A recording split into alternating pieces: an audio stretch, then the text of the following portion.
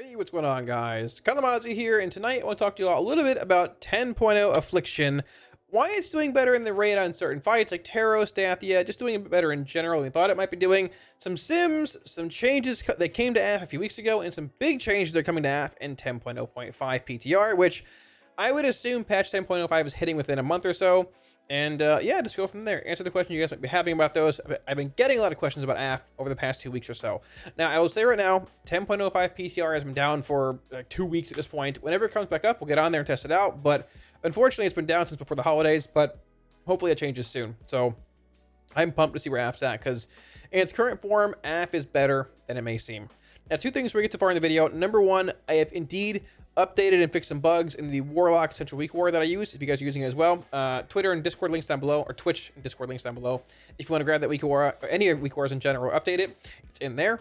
And number 2, I want to give a huge shout out to my patrons. Guys, thank you a million times for supporting Patreon. Really appreciate it. If you're looking at supporting on Patreon or following any kind of social media links, all that kind of stuff, they're all up here for you guys, as well as down below in the video description. So with that being said, let's just get right into it. Okay, so the big question that I've been getting recently, I guess the biggest one, there's been a handful about AF, but the biggest one is, why is Affliction seeing play in both the Incarnates? We thought it was terrible. Why is it seeing play now? What's going on? So briefly skimming over Mythic Vault the Incarnates here. Aeronog, still a huge demo fight. Single target Pryostat Cleave, Implosion, Demonic Strength, all that. Not surprising. However, Taros is a wall of Affliction locks with 1 Destro in the middle. Hey, I guess it is what it is. But a lot of Affliction. Now, scrolling down more, Promo Council, mostly demo. Sonarth, a top AF parse in number 1. Number 10 being one here as well. Dathia having a handful of parses here as well. There was one on Brewkeeper, but it's mostly demo stuff now. However, a few fights, there's AF seeing play. So, jumping into Taros here to explain this briefly. So, these kill times here, 637, 618, 616, 636, 634, 635, even 5, these ones. Basically, every kill time but this one, which is incredibly fast, are bad kill times for demo and bad kill times for Destro for the most part, because demo CD is basically at 615-ish, 620 with another portal, which means you're getting full pit lord value at like 645, I think, roughly, maybe a bit more or less, give or take, depending on your previous portal's timing. But Taros is not good for demonology CDs. A lot of movement, it's hard to minimax portal. Similar thing with Destro, right? You're infernaling at 0, at 3, at 6. And he got a handful of infernal value here at 618, but when it comes to AF, you CD at basically 0, 2, 225-ish, like 4, 420-ish roughly, depending on the kill time and all that. But you can get a handful of CDs in. PI lines up well in the fight, 0, 2, 4, 6, if you're going that far. It's just a better fight, number 1, for CDs, for AF, compared to Demo and Destro. Number 2 is that Affliction is very mobile. Demo is as well, but Demo is very precise and precarious when it comes to casting another portal, things like that. Destro is not very mobile, and we know that. So when it comes to AF in this fight, timings on kills, better. Mobility, just better. The big thing when it comes to AF, though, and really just AF in general when you're playing Dread Touch, is Dread Touch uptime, right? So looking at this fight here, we can pull up the actual parse. Now, I had, I think, a 78 or 79% uptime on Dread Touch and RQ this week. I've only played AF like 3 or 4 polls over the course of the entire duration of Dragonfight so far. And both, well, I guess every poll's been on Taros, right? Now, the big thing, once again, is maintaining Dread Touch. Dread Touch is going to be your main, I wouldn't say source of damage, but it's a 6-second maintenance buff, which is very, very important to maintain, because your dots do 30% more damage while Dread Touch is active. So if it falls, losing a good bit of damage. Now, the important thing is finding the middle ground between rapturing too often and just overlapping Dread Touches and not rapturing enough, because you want to still pull shards for singularities, for dark light windows, all that kind of stuff, but still maintain Dread Touch. So pulling up this person's Dread Touch uptime, I don't know what it actually is, but let's take a look here. We're sitting at, I think, what's the other one here?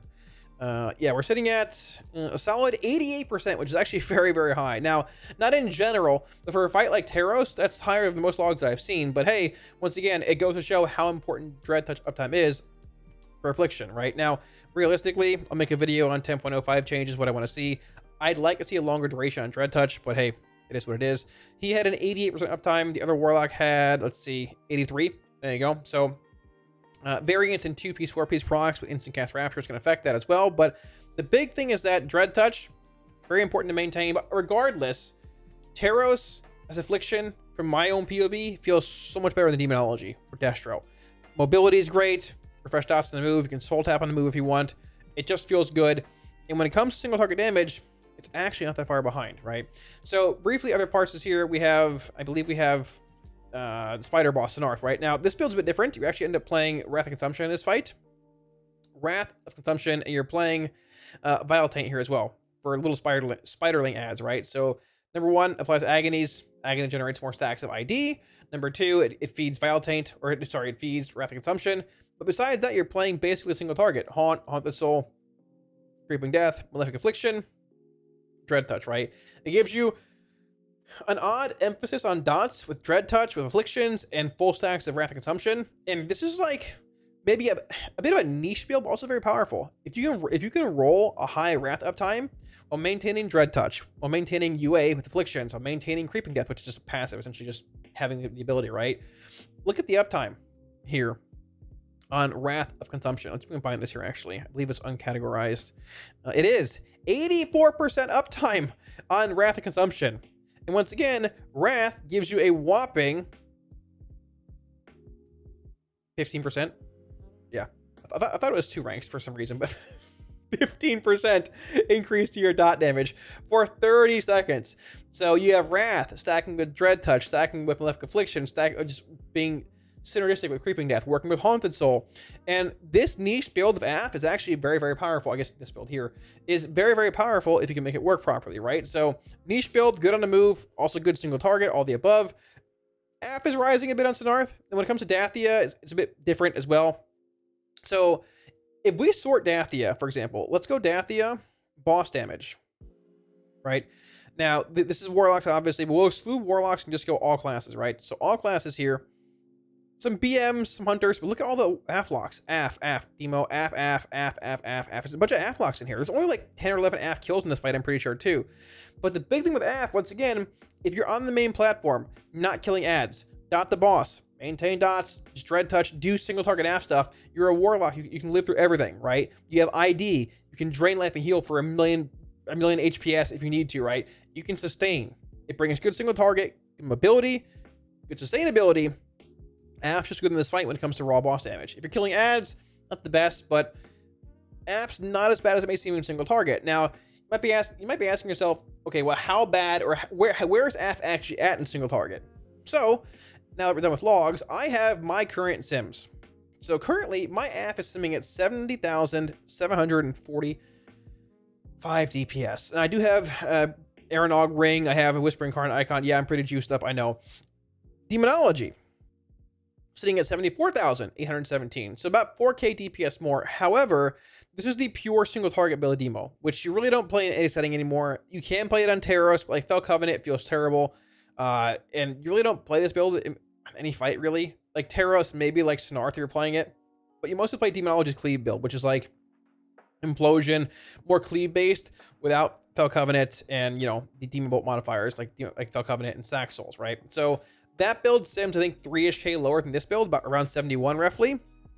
Destruction, on the other hand, 76,282.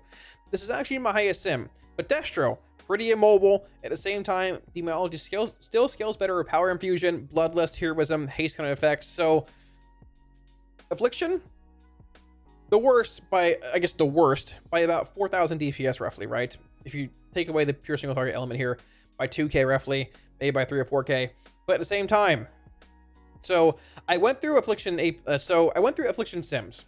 I ran a sim and said, "Hey, I want to see what the opener looks like and how it's performing, what it's doing rotationally in the sim." Right now, I asked around, and from what I've heard, no one's maintaining the Affliction Warlock APO currently. Like no one's looking to optimize it and things. It functions, but it's not optimal, right? So keep in mind, once again, 70,700 DPS sim roughly, I think, right? Now, when it comes to the opener, it's not terrible, but certainly some optimizations to be made, right? So now you're playing Soul Tap here. So realistically, you want to Soul Tap the 5 shards before the boss is pulled. So no Soul Taps here, but it's fine. So you go Haunt into UA. That works fine. Agony, Corruption, Siphon Life. It should be Corruption here, but not a big deal. This is all fine. But then it Soul Taps for some reason in the middle of your opener. I don't know why. There should be a Drain Soul here for 3 stacks of Shadow's Embrace, but it doesn't drain here. Then it just Raptures for some reason. Then it casts Singularity. Then it Dark Glares. Then it Raptures 3 times. And then it Drains Souls. Like, so You don't get any Shadow's Embrace value. You get 1 stack from Haunt, but you don't have your max stack Shadow's Embrace value here at all until you dump 4 Raptures, a Potion, a Dark Lair, and all your dots, right?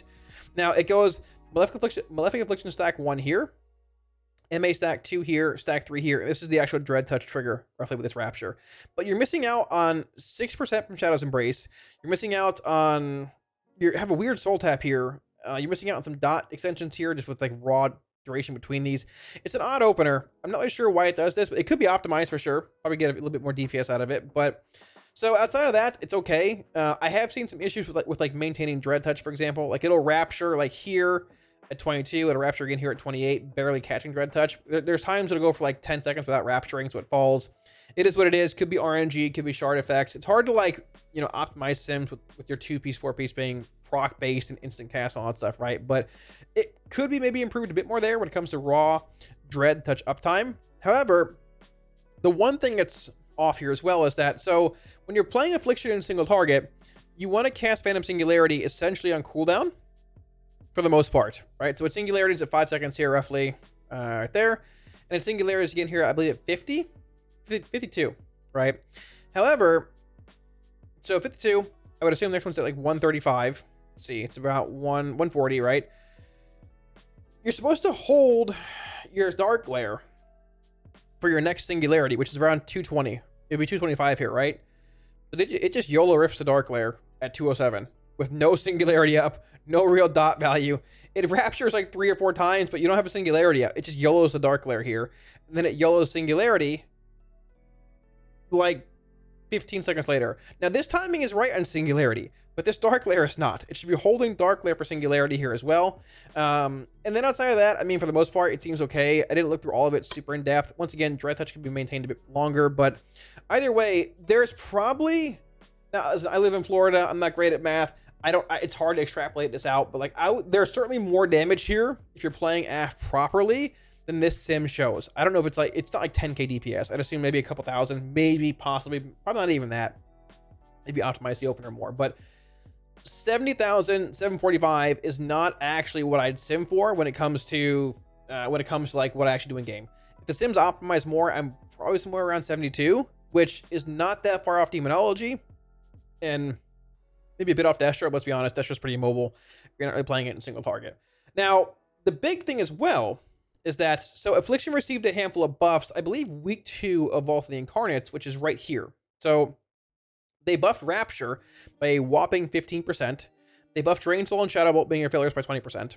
And they buffed Pandemic Invocation by 500%. Now, PI, Pandemic Invocation, deals very little damage. It still does very little damage, but it dealt even less previously. Now, this is sort of important because obviously Rapture is your main source of damage in single target. UA's close. That's sort of a given. But there are more changes coming to Affliction Warlock in patch 10.0.5, which are going to increase your value a good bit. Now, from what I've seen, I believe these changes here, from what I read in the Lock Discord, people that ran sims are smarter than me, they amounted to like, I believe, roughly a 6% DPS increase right around there for Affliction. However, there are a handful of changes coming in 10.05, which are not in these sims, which, from what I've read, also amount to about a 6% DPS increase for Affliction. So here they are. For those that don't know, Focus Malignancy, the conduit from Shadowlands, is coming back as a talent, and this is one great way to address Affliction's lack of single target. So they're making it a 2-rank talent. Malefic Rapture deals 15% and 30% more damage to targets suffering from unstable affliction. Now, UA is limited to 1 target in PvE. You know, in PvP, hey, you can have 3. Have fun. I don't PvP. But this is a great way to address AF's lack of single target by bringing back Focus Malignancy. And to a similar extent, Pandemic Invocation is also changing. They're adding a modifier to it. So they're basically doing this. So they're removing Soul Tap in 10.05. 10.0.5. It's gone, right? This is just gone, deleted. They're moving Pandemic Invocation from here to here, making PI a rank 1, like 1 out of 1 talent, and putting it right here. They're also buffing the damage of it to be the full 2 out of 2 value we have currently at retail. So moving this to here, making it 1 point, just like Soul Tap is, and they're making Focus Malignancy your talent of choice right here. And that will be ranked, it'll have 2 ranks on it. So this row of talents is going to be essentially, if you're playing the single target build, which is like right here, you're going to be going Siphon Life into ID, into Focus Malignancy, into Creeping Death, into Malefic Afflictions, into Dread Touch. That is a huge single target row, right? That is actually huge damage, or I guess huge value when it comes to that, right? And it's not too hard to obtain. You're already going through this node basically with every talent before it in single target, so you can definitely get Focus Malignancy very, very easily, right? So it's solid. It's a good change all around. And interestingly enough, so let's say that I'm simming at roughly, 70, let's just say 70.7, right? 70, taking 6% damage from this, let's say when FM hits retail, 10.0.5, that's like 4.2k DPS. So I would say roughly AF with the changes, I would be sitting around 75,000 DPS. But once again, the APL scuffed. So like, even with the APL being scuffed, if you add this raw value into here, it's already above Demo, and it's very close to Destro without the changes to the APL. So if you're an Affliction enjoyer, AF looks to be possibly very, very, very strong heading into 10.0.5. Not OP or anything. I want to clarify, a lot of classes, like a lot of range classes are sort of doing mediocre damage right now. Like, I think Boomkin's okay. Arcane's obviously pretty strong. Demo can be okay with like PIs, Lust, and there's some niche spots where Destro is doing okay damage too, right? But for the most part, I think casters in general are a bit weaker than melee. So hey, buffs are warranted, it's fine, I'll take them. I'm not saying, buff Warlock in like a meme kind of, way, but I think Affliction's looking very good when it comes to just 10.0.5 stuff. Now, there's a couple more changes coming in 10.05 as well. They're bringing back Soul Swap, which is big. So this is not going to just be randomly applying dots anymore. It's going to be how it used to be like in WoD in older expansions, right? It copies your dots from your target, preserving the duration. Your next cast of Soul Swap will exhale them essentially onto whatever target you hit. A new target. And I want to clarify, I wanted to double check and make sure it said a new target, but it does. So I initially thought, can I just Soul Swap a target with Singularity on it, maybe even Soul Rot on it, then when those dots fall, exhale onto it again. You can't, but this does give you a bit of reach when it comes to like, okay, target spawning. Like Dathia, for example, the Storm ads, right? You're hitting the boss, ad spawning, Soul Swap, exhale. Dots are up, you're juiced up, right? Now, there are two big things here. Number one is that Unstable Affliction is limited to one target in Dragonflight. It was not that way back in the olden times, right? Where you can have multiples up. I would assume Soul Swap moves your Unstable Affliction, which you might not want at times. Might just be the way that it is. I'm not sure. That seems a bit awkward, though. Might have to look at addressing that, but probably just gonna be the world we live in. Number two is that back in the day, you could Soul Burn Soul Swap, which Soul Burn is back and around this expansion, right? So Soul Burn used to empower Soul Swap, right? Where you cast Soul Burn, and I forgot the exact wording on it, but basically your next Soul Swap would apply all your dots. You didn't have to inhale them. You just Soul Burn, Soul Swap, all your dots are up, right? So you'd like precast Haunt or whatever, and you just go Soul Burn. Like, okay, you theoretically would go Soul Burn and then it's like, and just Soul Swap on pull and apply all your dots, have them rolling quickly off the bat. You're ramped up, ready to go right off the bat in a patchwork setting. And it works even on ads, works in every fight you want. If they add functionality back to Soul Burn, being able to empower Soul Swap, that'd be really cool. And that would probably make Soul Swap a worthwhile choice in single target. Even with it being, I mean, obviously with it being in its current form, or I guess, upcoming form in 10.05, it's good on certain fights, like Dathia, things where ads are spawning, right? Like large cryo ads, but this is not going to be taken in single target ever, right? If they're okay with that, it's fine. More of a niche utility kind of trait, but it still costs a Soul Shard. And for the most part, it's a bit, I feel a bit lackluster with the UA being limited to one thing. However, once again, if they made Soul Burn empower Soul Swap, that'd be really cool. Now, Soul Burn, for the most part, is basically utility stuff. It does work with Demonology, another portal. That's just sort of a weird gimmicky thing that they probably don't like. But if they made Soul Burn empower Soul Swap, I think it put AF in a pretty good spot. I mean, a better spot already. But functionality-wise, I think AF is looking really strong in 10.05. Single target's good. When it comes to like current AoE stuff on retail, though, so from what I've seen, most players are playing something like this. When it comes to Mythic Plus, it's like Dark Lair, Grim Reach, Dark Harvest stuff. And your single target is abysmal. Now, Focus Malignancy will help that in 10.0.5, even playing this build, right? So for example, Pandemic Invocation's going here. You don't want this in Mythic Plus, right? So you can pull a point out of here. And let's say you go 1 point here. Let's say you put 2 points here, right? You can still fill in basically your double talent points here in these rows. You have Haunt, full Dark Lair, full Dark Harvest, Soul Rot row.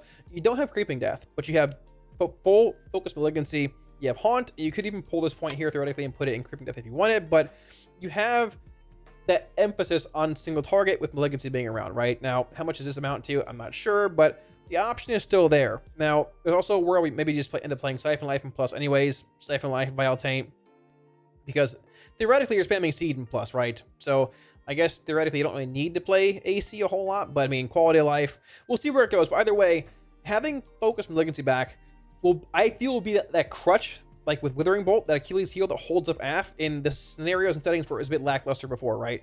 Currently you're playing, I've seen most AFs just playing Grim Reach, Dark Harvest stuff, playing to your strengths, which is AoE and plus. You have good AoE, Algathars, other keys, Soul Flame damage, just blow it up. And you sort of just said, hey, a single target's where it sucks, but this is the world I live in. However, once again, 10.0.5 could change that. So it's not on PTR now. We'll see where it goes. But if you're an AF enjoyer, next month or so, whenever it actually hits retail, might be a good time for you. So yeah, that should about wrap it up. Thanks for watching, guys. I hope the video answered the questions you guys might have had about Affliction just being well or being better, performing well in dungeons, and I guess more so Vault of the Incarnates over the past few weeks. I've gotten so many questions about why is AF doing good in Vault. I thought it was terrible, and I will say that, I mean, I might have thought AF was worse than it actually was. Didn't really play with it a whole lot after the buffs came in, because I was in California at the Race the World first and things. But the most recent buffs to Rapture, to Drain Soul, and like PI, I think for the most part made it acceptable, playable, made it fine. Once again, Demo's still better in single target with PI, Bloodlust scaling, all that. Desha's twice still better in single target too, maybe.